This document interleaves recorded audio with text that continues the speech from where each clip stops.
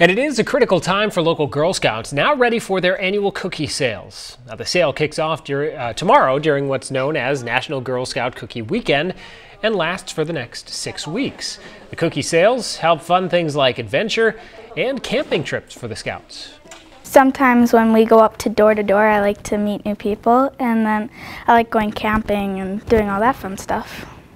And these Scouts will be holding a cookie kickoff event tomorrow starting at 8 a.m. in the Bowers Market and Garden Center in La Crescent. And while you're there, you can pick up a coffee from Affogato Lane, the new cafe in town there.